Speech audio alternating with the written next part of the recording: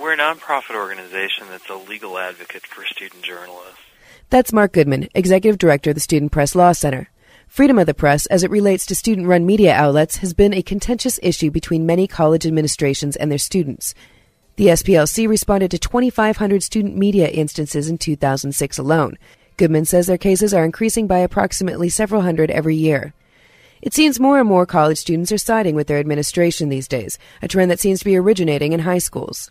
According to the Knight Foundation, of nearly 15,000 high school students polled in 2006, 30% thought that the press in America had too much freedom. Mark Heistand, an attorney and consultant for the SPLC, said the increasing unpopularity of the media amongst high school students and their disregard for First Amendment rights is frightening. I don't know that students today have as much appreciation for free speech as maybe we had in the past. I don't know. I mean, there seems to be on many campuses kind of a lack of understanding about what free speech is all about. In fact, a current trend on the rise in the violation of student media rights is the theft of newspapers from their stands. Oh, that's a weird thing. We've got a lot of problems with newspaper theft. When I first started here, in the very early 90s, we were maybe seeing, 2 to 3 newspaper thefts a year, and they were typically, drunken fraternity pranks and things like that. But right around, it was probably 92, 93, we had some fairly, well-publicized newspaper theft incidents. And the idea, I guess, of newspaper theft at that time just kind of took off to the point that we're now seeing, typically anywhere between about 30 and 50 thefts a year. Heistand said students aren't taking into consideration that just because a newspaper is distributed for free, it is not free to make. It's become a real problem where, folks are going out and because they don't like what's in the newspaper, they understand that if you simply take the newspaper, if you steal the newspaper, that's about the most effective form of censorship there is.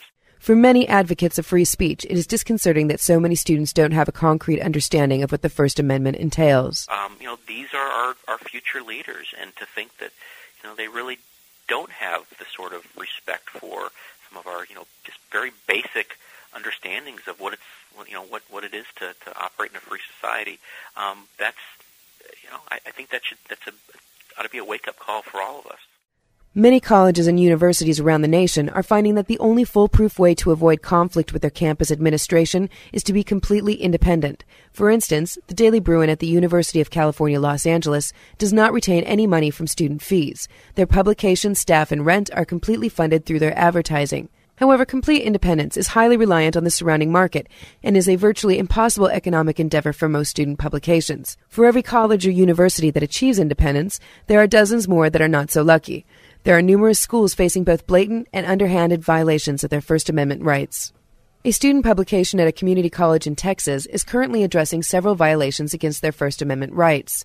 The publication is paid for through student fees and claims itself to be the student voice, but no publication is allowed to go to press until it meets the approval of several non-student college employees. Frances, who has chosen to withhold her last name, the photo editor and web designer of the publication, said the process is frustrating. The process of publication consists of stories going through the newspaper specialist, a non-student who acts as managing editor to the paper.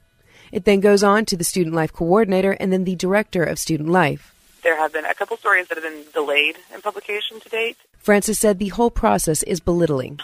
It's really sad that for so many people, because it is a community college. It's people who, for the most part, are a little bit older and a lot of bit poorer and are still just trying to get through the educational system and better themselves in some way, and nobody takes us seriously, ever. Goodman said that the hiring of non-students by the administration to run and have control over a student-run publication is both a moral and political crime. Just from an educational standpoint, that's just so reprehensible and embarrassing. The whole idea that a school says, our students can't handle free expression, and so we have to have a, professional staff member serve as parent/editor for them. It's embarrassing, and if I were a college or university doing that, I would feel extremely humiliated. You know, I mean, it's one of those things that isn't done at reputable colleges and universities anywhere in the country, and for them to imply that they for some reason have to do it because their students are too stupid or immature to make wise decisions is just it's a sad reflection on the school, I think, and probably not based on an accurate assessment of the students they're dealing with. But, ultimately, I would argue it's also illegal. As the future of free speech and student media outlets may seem bleak, there does appear to be hope.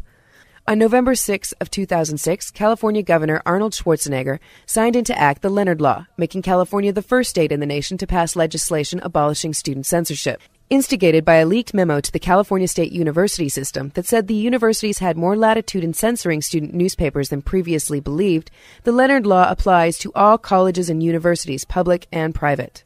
California is only one state out of 50, and it may be a while before every state adopts similar legislation. Goodman suggests that students in the meantime take certain steps to ensure their rights. Well, one thing we've learned over the years is the best thing that a publication can do is to get clear policy statements in place, both internal and external, as in those, recognized by the college or university, that explicitly say student editors have the final authority for making content decisions, period. The clearer that language is, and the more likely it's present, the less likely there's going to be a conflict later on, because those policies in and of themselves can provide rights beyond those in the First Amendment. Goodman also says that it's important to remember that the climate can change every time there's a turnover in the administration.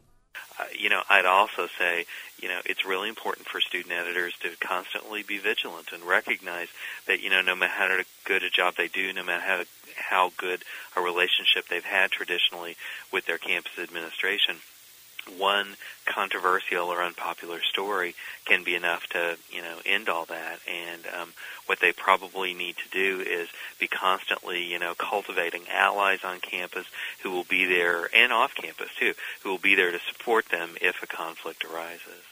This is Tika Ballas with KRUA News. A little bit of news, some of the time.